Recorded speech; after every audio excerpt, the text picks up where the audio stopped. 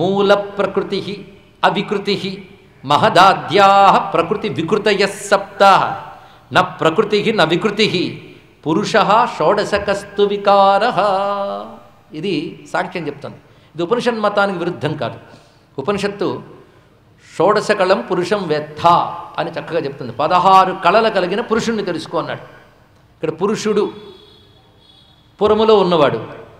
పురములో ఎన్నున్నాయి? 16 ఉన్నాయి. కానీ 16 కళలు కలిగిన పురుషుడు. అంటే పురుషుడు కళలకు అతీతంగా ఉన్నాడు, కానీ పురుషుడి వల్ల కళలు పనిచేస్తున్నాయి. కానీ కళలు అంటే పురుషుని యొక్క చైతన్యము వేటి యందు ప్రసరిస్తోందో అవి కళలు. ఈ కళలన్నీ ఎవరి చుట్టూ ఉన్నాయో వాడు పురుషుడు. ఇప్పుడు అర్థమవుతోంది కదా ఇక్కడ. కనుక ఇప్పుడు మనం పురుషుడిని అర్థం చేసుకునే ముందు 16ని అర్థం చేసుకో అని చెప్తున్నాడు. ఇది 16కు ముందు ఎన్ని ఉంటాయి? 8 ఉంటాయట. చూడండి ఎలా చూపిస్తున్నాడు. మూల ప్రకృతి. దీని కొంచెం ఏకాగ్రత పెడితే ఎంత అందం కనబడుతుందో తెలుసుకుంది. ఇక్కడ మూల ప్రకృతి. సృష్టంతో ఏర్పడడానికి ముందు త్రిగుణములు సామ్య స్థితిలో ఉంటాయి. అంటే విశ్వమంతా ఏర్పడడానికి కావలసిన మెటీరియల్ అంతా కూడా ప్రాథమికంగా దానిలో లీనమై ఉంటుంది. చెట్టంతా విత్తనంలో ఉన్నట్లు దాని పేరు మూల ప్రకృతి అంటారు. అది ప్రధాన శక్తి. ఎందుకంటే దాని విస్తారమే అంతా వచ్చింది. ఎందుకంటే వస్త్రానికి ముందు దూది కండి ఉన్నట్లుగా అనుకుంటే ఇంకా సరిపోతుంది. ఇక్కడ అదే విస్తరించింది కదా, కానీ దాని మూల ప్రకృతి అంటారు. ఆ మూల ప్రకృతి మహాలక్ష్మి. అది తస్య సన్నిధి మాత్రేణ, ఈశ్వరుని సన్నిధ్యేత ప్రకృతి పనిచేస్తుంది. లేకపోతే ప్రకృతి జడమే. ఎలాగంటే సూర్యకాంతి తగలగానే చెట్టు నిండా పువ్వులు వస్తాయి, కానీ అందమంతా పువ్వులిదే. కానీ సూర్యకాంతి లేకపోతే ఇవేవీ లేవుగా. అదేవిధంగా మూల ప్రకృతి ఈశ్వరుని చైతన్యంతోనే పనిచేస్తుంది. కానీ ప్రధానం ముందు మూల ప్రకృతి కదా, మూల ప్రకృతి. అది అవికృతి. అవికృతి అంటే వివిధములుగా మారలేదు. మారిన తర్వాత దాన్ని వికృతి అన్నారు. వివిధముగా మారింది. వివిధంగా మారిందేది? ప్రకృతే. అందుకే ప్రకృతిం వికృతిం అన్నాం. ఇక్కడ కుంకుమ వేయడమే కాదు, అర్థం కూడా చూడాలండి ఇక్కడ. కనుక మూల ప్రకృతి అవికృతి. ఆ మూల ప్రకృతి మూల వస్తువు కనుక దానిలో ఇంకా వికృతులు అంటే వివిధములైన ఆకృతులు ఏర్పడలేదు. మూల ప్రకృతిగా ఉంది. దాని తర్వాత ఏర్పడిన వికృతులు 7. మహదాద్యా ప్రకృతి వికృతయ సప్త. మహత్తు మొదలైనవి ఆ ప్రకృతి యొక్క 7 వికృతులు అన్నారు. మొదలైనవి అంటే మళ్ళీ శాస్త్ర సహాయంతో మనం తీసుకుంటే మూల ప్రకృతి తర్వాత మహత్తు అహంకారం అని 2 ఉంటాయి. అంటే నారుమడి వేసినట్టుండేది మహత్తు. తర్వాత దాని నుంచి అహం అనే భావం వస్తుంది. ఇది అహంకారం అంటే మనకున్న పొగరమొత్తనం కాదు, సర్వజీవుల్లో ఉండే నేననే భావం. ఇది 2వది. కానీ మూల ప్రకృతి, మహత్తు, అహంకారము. తర్వాత పంచ తన్మాత్రలు. ఇవి ప్రధానం. అంటే ఇవి మీరు చూస్తే ఇన్విజిబుల్ అండి. ఇవన్నీ మూల ప్రకృతి కనబడదు, మహత్తు కనబడదు, అహంకారం కనబడదు. అదేవిధంగా పంచతన్మాత్ర. ఇవి పాంచభౌతిక జగత్తుకి వెనకున్న మూల కారణాలు ఇవన్నీ ఇక్కడ. కనుక ఇప్పుడు ఎన్నయ్యే? మూల ప్రకృతి, మహత్తు, అహంకారము, పంచతన్మాత్రలు. పంచతన్మాత్రలు అంటే చాలా తెలుసు కదా. ఇన్నాళ్ళు ఏకరూ పెట్టి తెలియకుండా ఉంటుందా? శబ్దస్పర్శ రూప రసగంధములు. ఈ గుణముల నుంచి భూతములు ఉత్పన్నమవుతాయి. అది తర్వాత విషయం. మొత్తానికి ఎన్నయ్య ఇప్పటికీ 8 అయ్యాయి. ఇది ప్రధాన 8. ఇవి పట్టమహిషుల్లాగా ఉంటే పనిచేసేవి 16. ఇవి లేకపోతే 16 పనిచేయవు. ఆ 16 ఏమిటో చెప్తున్నాడు. పంచ కర్మేంద్రియాలు, పంచ జ్ఞానేంద్రియాలు, పంచ ప్రాణాలు. ఇవి చూడండి తెలిసిపోతుంటాయి ప్రధానికి. కర్మేంద్రియాలు, జ్ఞానేంద్రియాలు, ప్రాణాలు టప్పని తెలుస్తాయి. ప్రతివాడికి కనబడుతున్నాయి కదా. వీటిని నడిపేవి 8. అవి మూల ప్రకృతి నుంచి వచ్చిన 7 వికృతులు. తర్వాత వచ్చినవి మొత్తం ఎన్ని? 15 అయ్యని చెప్పినవి. 16వది అంతఃకరణం. అదొకటే. దాని తీరులు బట్టి మనోబుద్ధి చిత్త అహంకారం అంటే అంతఃకరణం. ఎన్నయ్యే? 16. ఈ 8 ప్రకృతి వికారాలైతే ఈ 16 వాటి వల్ల పనిచేస్తున్నాయి. మరో 16 అయ్యే. ఈ 16ంటిని మీరు చూస్తే ఒక్కొక్క దాని గురించి ఆలోచిద్దాం. 16లో చెయ్యి 1. అంతే కదా. పంచకర్మేంద్రియాల్లో చెయ్యి 1 అనుకుందాం. కరచరణాదులు అంటాం కదా. కర చెయ్యన్ని 1. కానీ చేత్తో చేసినవన్నీ ఎన్నండి చెప్పగలరా? ఇప్పటి నుంచి ఎన్ని చేసామో ఇంకెన్ని చెయ్యిపోతామో కదా. కనుక దీని వృత్తులు ఎన్ని అయ్యాయి? అనంతం కదా. అలా మొత్తం 16ంటికి మీరు లెక్క కట్టండి. పంచ జ్ఞానేంద్రియాలకి, పంచ కర్మేంద్రియాలకి, అంతఃకరణానికి వృత్తులు ఎన్ని అయ్యాయి? అనంతములయ్యాయి. అనంతాలకి సంఖ్య సహస్ర. కనుక 16ంటితో లెక్కలేని వృత్తులు చేసేవి కనుక ఇన్ని వృత్తులు 16,000.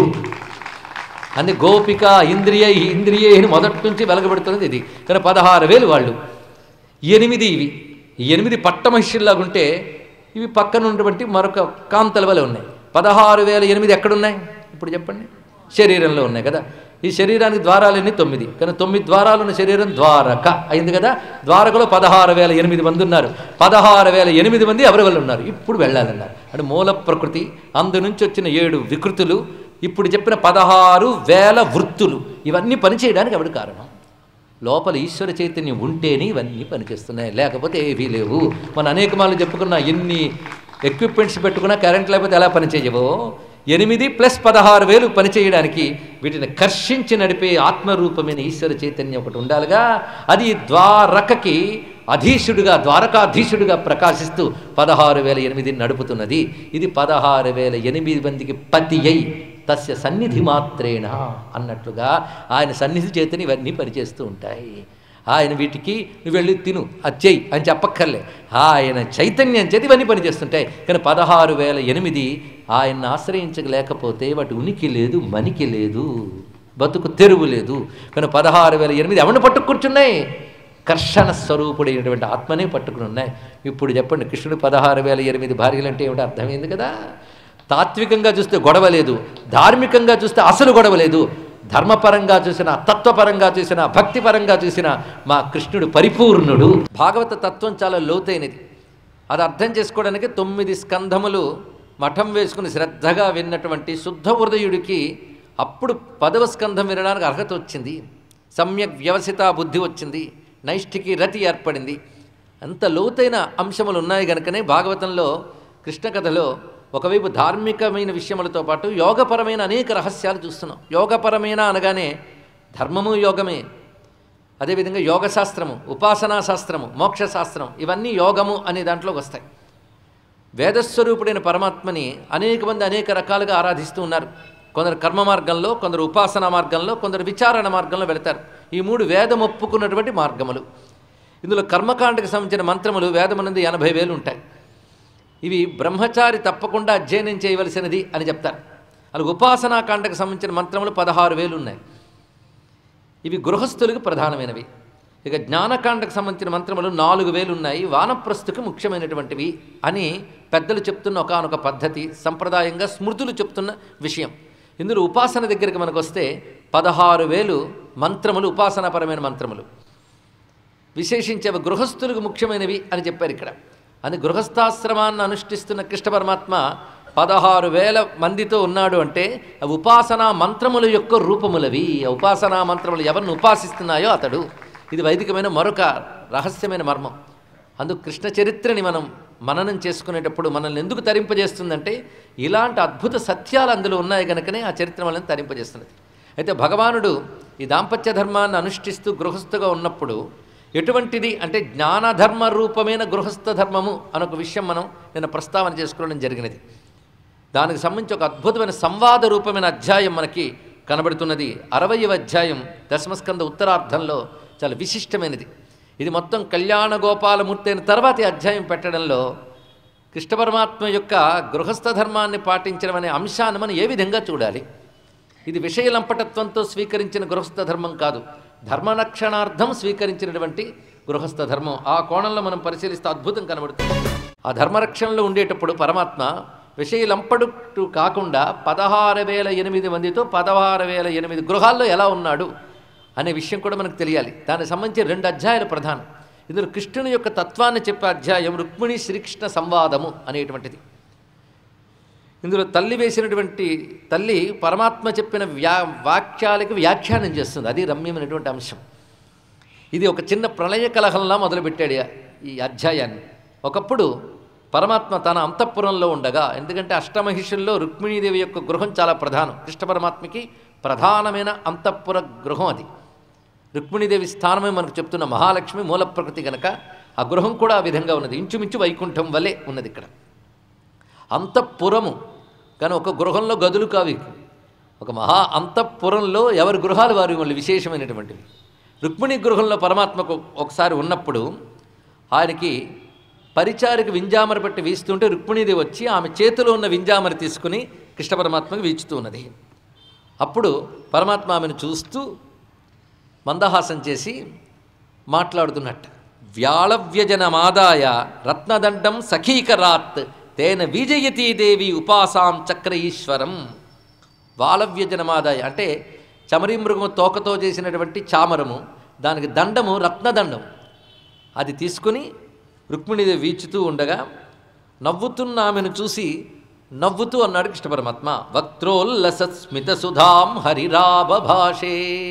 ఇక్కడ కృష్ణ పరమాత్మ చెప్తున్న మాటలు శ్రద్ధగా వినవలసినది. ఎందుకంటే దాని తర్వాత సమాధానంలో ఇదొక ఉపనిషత్తత్వ వివేచనము వలె ఉంటుంది, అంత రమ్యమైనటువంటివి. మాట్లాడుతూ, అవును నువ్వు చాలా గొప్పదానివి, నీకు గొప్ప గొప్ప సంపదలున్నాయి మీ పుట్టింట్లోనూ కూడా. నిన్ను వివాహమాడాలని చాలా పెద్ద పెద్ద రాజులు కోరుకున్నారు. వాళ్ళందరూ కూడా గొప్ప గొప్ప రాజ్యములు కలవారు, ప్రత్యేకించి పాలన చేస్తున్న వాళ్ళు కూడా. వాళ్ళకి ప్రభావం ఉంది, శోభ ఉంది, అందం ఉంది, పెద్ద మనస్సు ఉంది, బలం ఉంది, అన్నీ ఉన్నాయి. అదేవిధంగా నీ సోదరుడు కూడా నీ తండ్రికి ఒప్పించి చేదిరాజు అయిన శిశుపాలుని నీకు ఇద్దామనుకున్నారు. ఆ సమయంలో చాలామంది కూడాను గర్వించి వచ్చారు. నువ్వు అలాంటి వారెవరిని కాదని వారితో సరితూగని నన్ను ఎందుకు వరించావు? ఇది అడిగాడు. ఇది ప్రశ్న మొట్టమొదటి. వారితో సరితూగని నన్ను ఎందుకు వరించావు?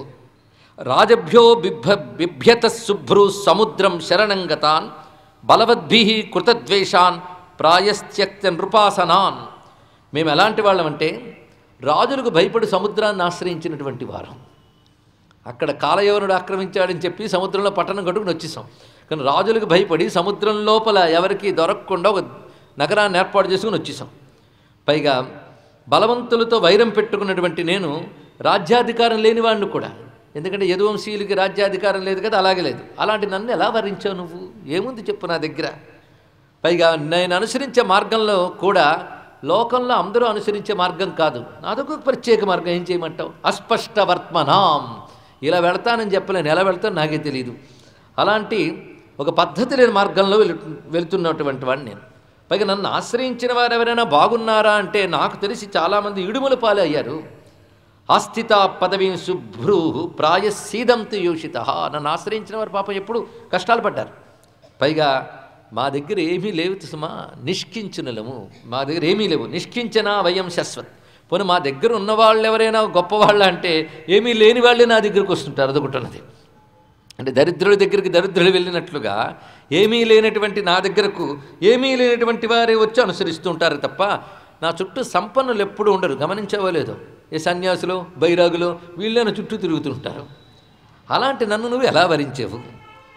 అంతేకాదు, యువతీ యువకులకి వివాహమైన వాళ్ళిద్దరి మధ్య ప్రీతి ఎప్పుడు ఏర్పడుతుందంటే సమానమైనటువంటి వంశము, సమాన సంపద, సమాన ఐశ్వర్యము, ఇలాంటి అనురూప లక్షణములు ఉండాలి. అప్పుడు వాళ్ళ మైత్రి బాగుంటుంది. ఇది యువతీ యువకుల మధ్య ఉండవలసినవి. ఎక్కువ తక్కువ అంటే ఒకరు ఎక్కువై ఒకరు తక్కువైతే బాగుండదు. మన పరిస్థితి ఏమో ఎక్కువ తక్కువలుగా కనిపిస్తున్నది.